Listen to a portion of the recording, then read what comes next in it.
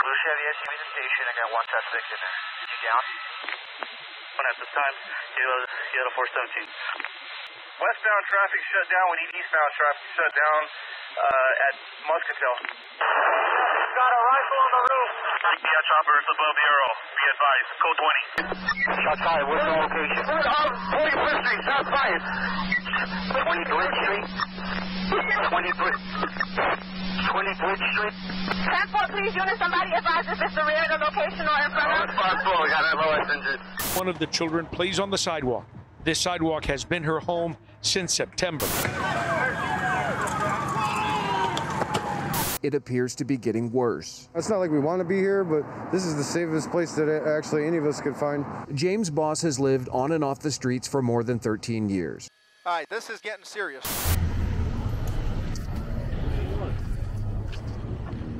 It's called pink cocaine, the newest club drug that's also found its place in some high-profile cases. It seems to be viewed as a party drug. But despite the name, law enforcement officials say it rarely has much cocaine in it, the pink color coming from food coloring. More likely, it contains ketamine. Sometimes we find it with MDMA. Sometimes cocaine is mixed in with it.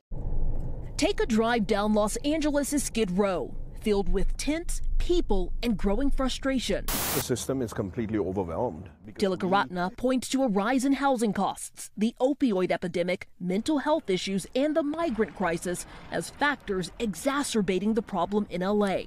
A growing national problem that could take decades to fix. On a Minnesota freeway, a tanker speeds directly toward a crowd of protesters, narrowly avoiding catastrophe.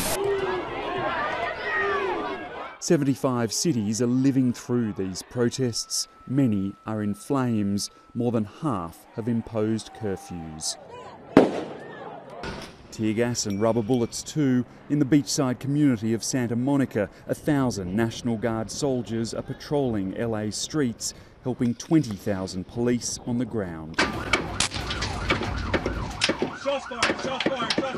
It's at crisis levels at this point. District Attorney John Kellner says violent crime among Colorado youth is skyrocketing. We've seen over an increase of 20% of juvenile filings just since 2021. But more importantly, we've seen an increase of 124% when it comes to juvenile homicide filings. It's been a nightmare and I can't wait to get out of here. This is how Cindy used to lock her front door.